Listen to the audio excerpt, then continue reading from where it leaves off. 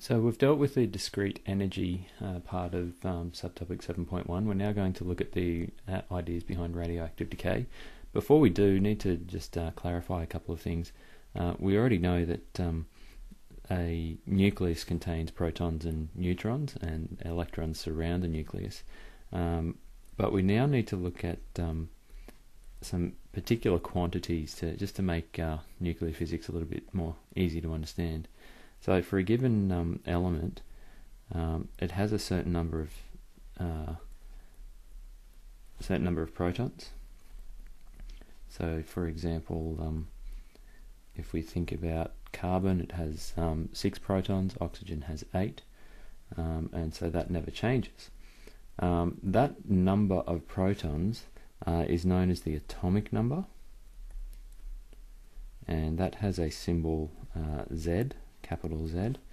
So while the atoms of the same element all have that same number of protons, they may have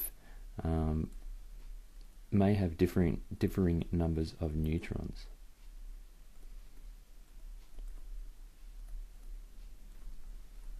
Now, the symbol that we use for number of neutrons, sometimes just referred to as the neutron number, is capital N. That then leads to gives a differing mass numbers. Now the mass number is otherwise known as the nucleon number, given that we already know that protons and neutrons are collectively known as nucleons. The unfortunate thing here is that the mass number is given by the letter A, so it's a little bit counterintuitive. So atomic number is not A, atomic number is Z. So just something to be aware of there. Now the mass number is simply then just the sum of the atomic number and the neutron number. So that's a pretty easy one to recall. Isotopes of the same element. So this is a term that we need to be familiar with. So isotopes of an element will all have the same Z value, but different A values. So when we're talking about isotopes, we're basically saying it's the same element, but it has different mass numbers. Now, if we're going to represent isotopes,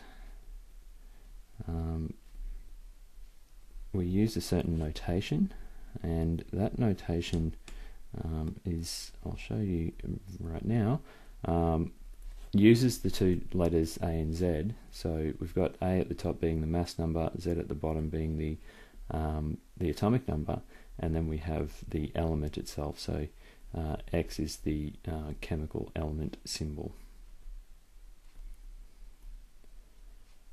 So as an example, I mentioned carbon earlier. We could have, or we do in fact have, isotopes of carbon that are 12,6C. So that would be known as carbon 12. So we don't need to state the 6 in the name here, because if we're stating 6, we're very clearly identifying that it's carbon. But we do need to state the mass number to state which isotope it is, so carbon 6. And so we know then that that has 6 protons, 6 neutrons. And so another isotope might be carbon 13, so 13,6. So that would be carbon 13.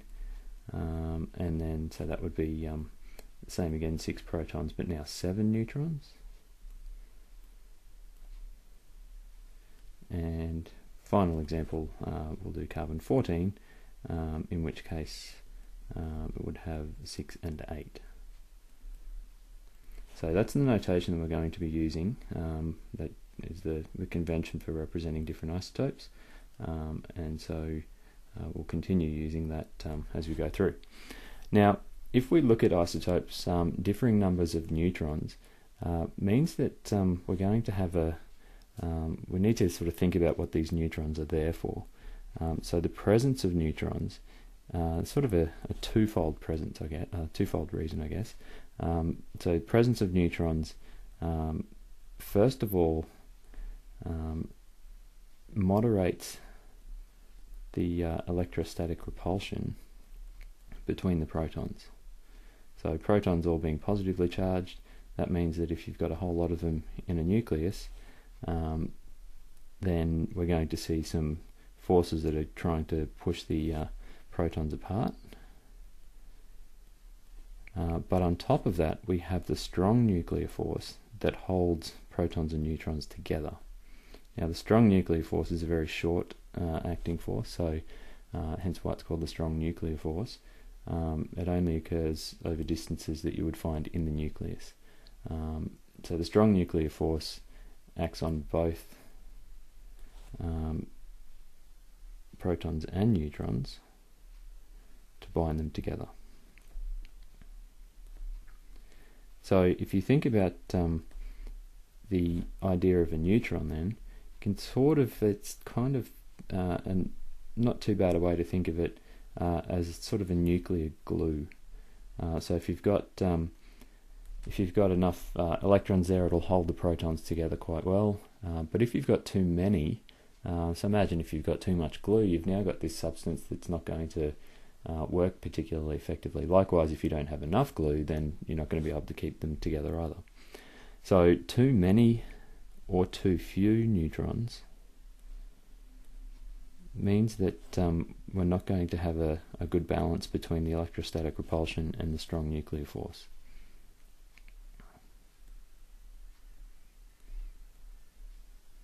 So that's going to mean that the nucleus will be unstable. What we mean by unstable is just that it's not the component parts aren't able to keep it totally bound together. So it's unstable, and it's going to not really stick together all that well.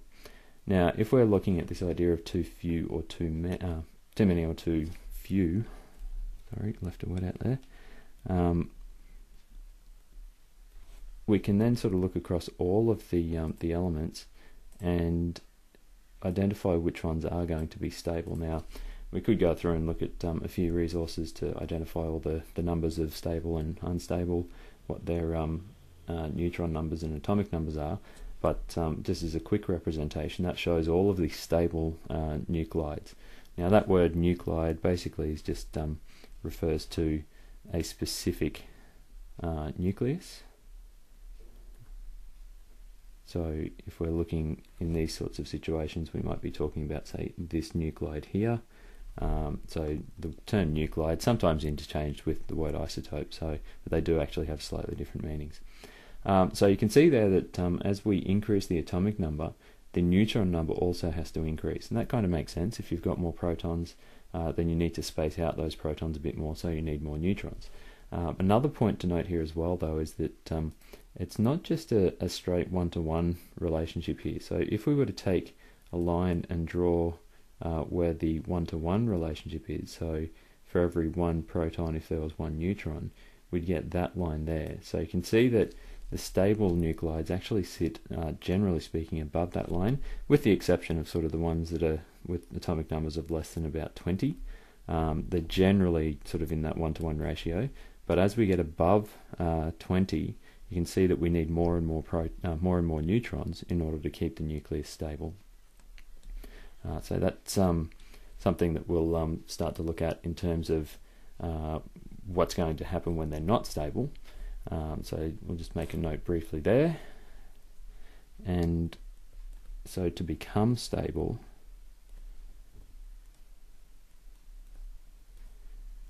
a nuclide will either emit